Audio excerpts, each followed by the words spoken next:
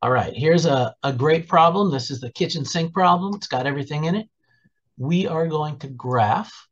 Our basic shape here is going to be the x squared. That's the f of x is the x squared, which is a parabola. And I call it a smiley face. And here's our transformations. Let's see what we have. We have the g of x is a negative 2, and then x plus 5 squared plus 3. So we have 4 different things happening here.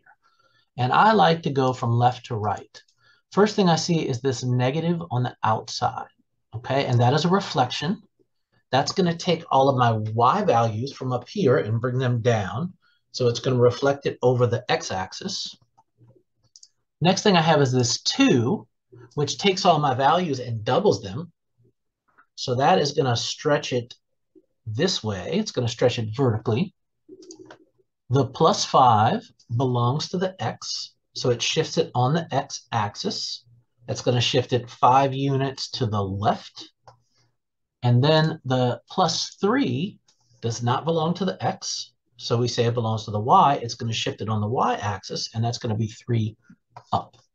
So let's pick the right letter here, A, B, C, or D. Should be not A. Let's see, B. Horizontally, 5 units to the right. No, it's going to be 5 units to the left.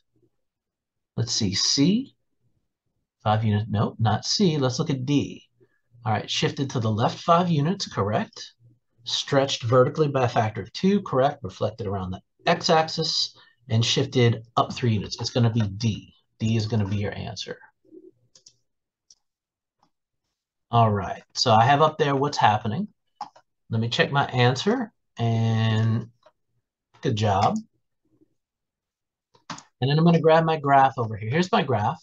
When I click on it, my toolbar is going to pop up to allow me to graph a parabola. Here it is.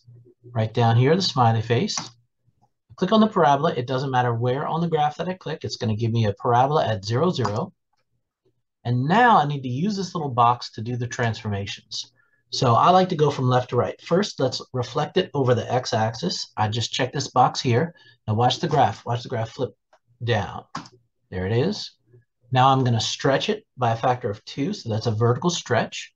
I grab this little slider and I go to 2 and watch the graph. See how it stretches? 1, 2, 1, 2. Then I'm going 5 to the left. So that is a horizontal shift. Now I need to put a minus 5 if it's going to the left. And then I have a vertical shift, 3. So I need to put a 3 and then watch the graph go up 3. There it is. Close my little dialog box here and check my answer. Well done. Fantastic.